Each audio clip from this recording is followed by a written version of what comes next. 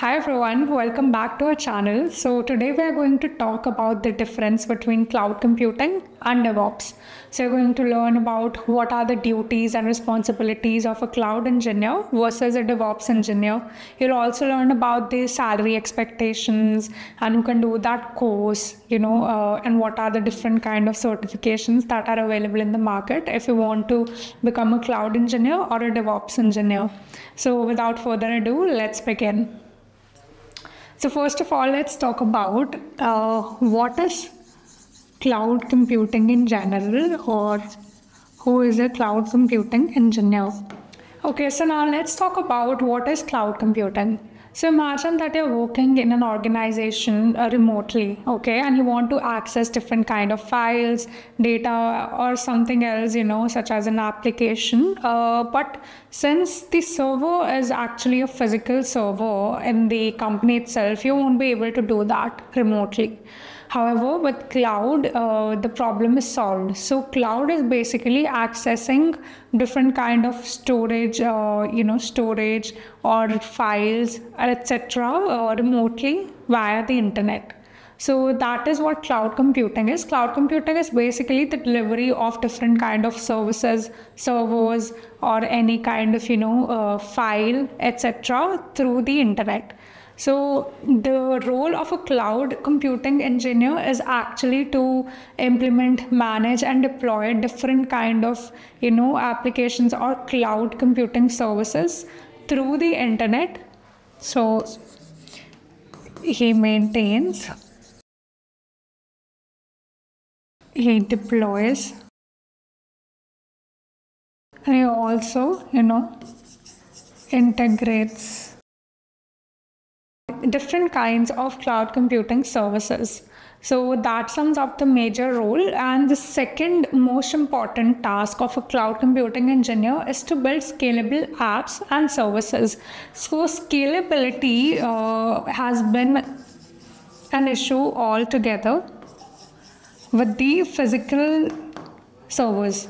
So the physical infrastructure, it became quite cost inefficient. So the main benefit of cloud computing is that businesses can actually gain various infrastructure resources on demand rather than actually investing in physical infrastructure. So that is quite a cost-effective solution for a lot of business organizations and enterprises. So some of the most commonly and popular cloud computing service providers in the industry include Amazon Web Services, which is by Amazon, of course.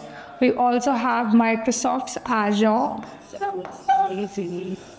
And lastly, third most popular one is Google Cloud Platform, which is by Google, so GCP. So AWS is one of the most popular, and it is the #1 cloud computing service provider, followed by Azure and then GCP. So now let's talk about what is actually DevOps and what a DevOps engineer do. So DevOps, it focuses heavily on collaboration, automation, and at the same time, reducing the software development life cycle. So the major focus of DevOps is minimizing the software development life cycle, and how it happens through automation, collaboration, and third one is actually through CI/CD pipelines.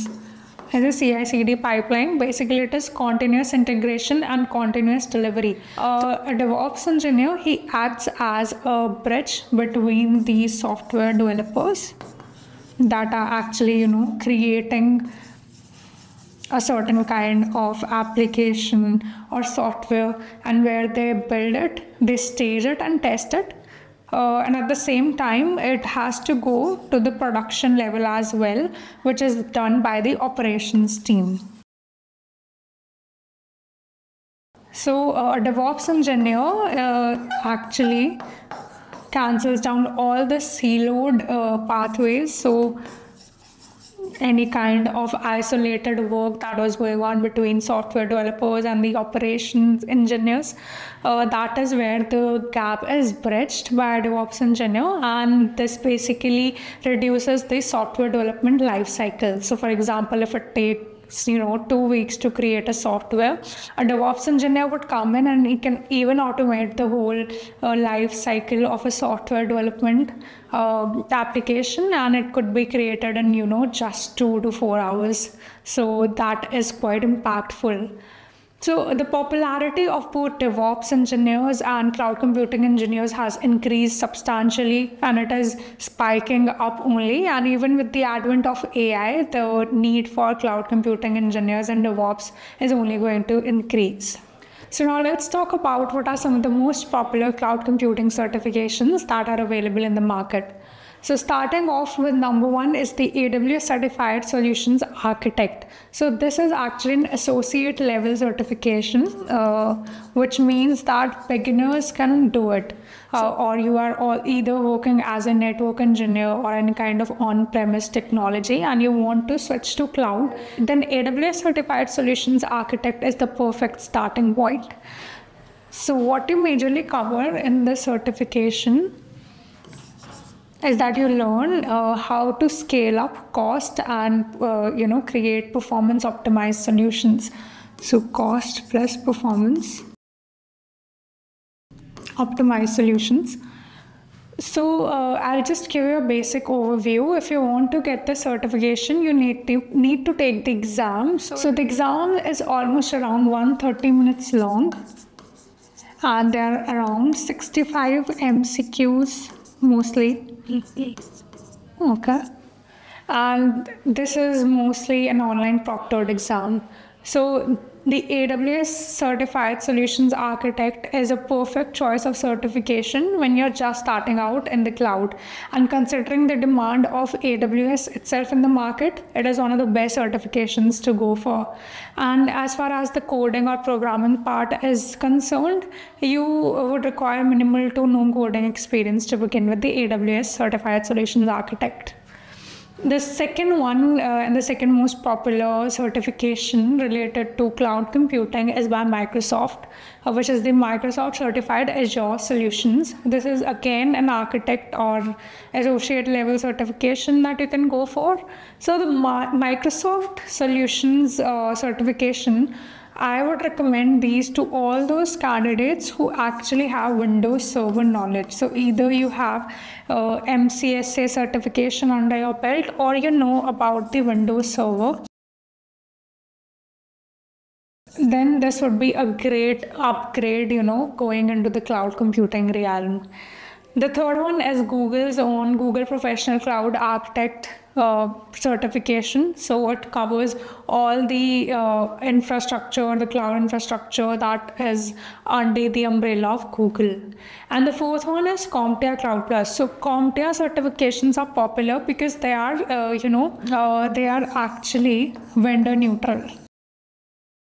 So this can also be a great starting point if you have zero knowledge about cloud and you're just starting out. So basically vendor neutral means that it doesn't focuses on a specific service provider such as AWS or Microsoft.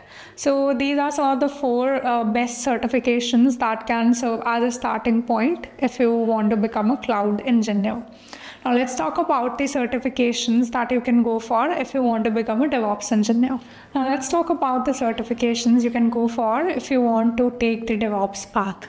So the number 1 and the most popular one is the AWS Certified DevOps Engineer, which is actually a professional level certification. In DevOps, you should first of all learn a lot of tools and technologies. So majorly talking about the tools, we have almost 13 to 14 tools that are covered in DevOps. So the DevOps path is mostly taken by the working professionals who are already either working as a network engineer or a Windows Server administrator, or anyone who is working as a software developer and they want to upgrade themselves So that is when people go for DevOps certification. So for example, if you are just a fresh graduate, I will recommend you to go for the DevOps certification, since you also need to be handy with Linux or shell scripting. So even a lot of Linux administrators, they can upgrade themselves as a DevOps engineer. The second one is the Microsoft Certified DevOps Engineer Expert. It is yet again an expert level certification, followed by Google Professional DevOps Engineer. And then we also have Docker Certified Associate. So since I was talking about the different tools, by the way, if you really want to dive deep into those tools, you can check out our video related to DevOps. The link is given in the description box. And then the fifth one is HashiCorp's Terraform Associate. So Terraform is yet again another most important tool for DevOps. So it is actually infrastructure as code tool. What it does is that developers or the DevOps engineers, they can actually code inside it. They can build applications, and they can also do version control, and that basically works for on-prem as well as cloud resources. So HashiCorp itself provides the Terraform Associate certification. So it's a beginner level certification. You can also go for this certification. So these 5 are some of the most important DevOps level certifications that you can opt for if you're starting out as a DevOps engineer. So one of the most important points that I would like to highlight here is that why should you actually go for certifications? The major reason is that a lot of organizations, when you're applying for jobs, the candidates set themselves apart from the other crowd, through certifications. So certifications are a great value additions in your resume, and they can help you land a job rather easily. So now let's talk about the certifications that you can go for if you want to become a DevOps engineer or a cloud engineer. So talking about the cloud engineer, first of all, we have the cloud architect role. So you can land and become a cloud architect after doing the associate level certifications by AWS or Azure, which is by Microsoft. And the second one is the cloud security specialist. So this is actually a high level role in the cloud computing market. So the cloud security specialist, for this you can take the AWS cloud certified security specialist level certification. So if you're interested to go for, the specialty level roles, you can actually check out our AWS Cloud Security Masters program. So what essentially is this program? So basically, we have a lot of master's programs. So the focus of these master's program is to become job ready. So we want you to land a job directly after doing our courses. So this program, it actually covers the AWS associate level certification, which was the cloud architect. And then we also have the specialty level certification, which is the security. And then it also covers the networking part. So there are 3 certifications that you can prepare for through the AWS Cloud Security Masters program. So it is a great choice to go for if you want to start out your career in the AWS industry as a cloud engineer. The third one is the cloud systems administrator, followed by the fourth one, which is the cloud consultant. So cloud consultant is quite a high level, job role in the market. You can only go for it if you have around 6 to 10 years of experience in the industry. So if I talk about the salary part of a cloud engineer, so in the US mostly, the average salary range is between 120K to we have 150K. And talking about the salary expectations in India, the starting salary could be around 3 lakhs per annum, and it can go up to, in fact, 25 lakhs, depends on the experience, of course, with an average salary of around 7 lakhs per annum. So the industry is quite lucrative, and you can definitely go for the certifications to start out as an entry-level cloud architect engineer role, and then you can further, become more specialized in the industry and land higher level job roles. Now let's talk about the various job opportunities in the DevOps market. So in the DevOps market, you can go for the DevOps engineer role, and then you can also become a build and release engineer. And then we also have site reliability engineer. We have automation expert, since you learn, how to automate all the infrastructure in the DevOps. You also have infrastructure engineer, and lastly, we have CI/CD pipeline manager. So some of the basic tools that you can learn to land these roles are such as Jenkins, we have Terraform, we have ELK, Prometheus, shell scripting, Linux, AWS. So even cloud is covered in DevOps if you want to land a better paying job. So if you want to learn all these tools and technologies, you can also check out our DevOps Masters program. So we cover all these 14 plus technologies and tools in our DevOps Masters program, and you can become job ready. So I would recommend that course to all those people, who have basic Linux knowledge or basic Python knowledge, and or either they are working as a network engineer and they want to upskill as a DevOps engineer, they can go for that certification, of course. So you can check out the links to our master's program right in the description box. So talking about the DevOps engineer salary in the US, it ranges around 110K to 140K annually. And in India, it could range around 3.8 lakhs per annum. And it can even go up to 33 lakhs per annum.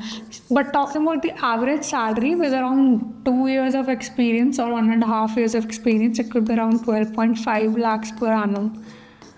Rest, sky is the limit when we talk about DevOps or cloud computing.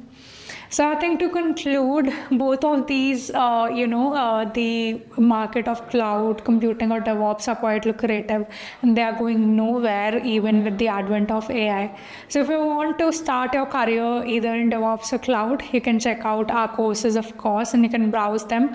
Or you can also connect to your personal career counselors that are provided by us. So that link is also right in the description. You can check that out. So stay tuned for our upcoming video, because that's it for today's video. Thank you so much, guys.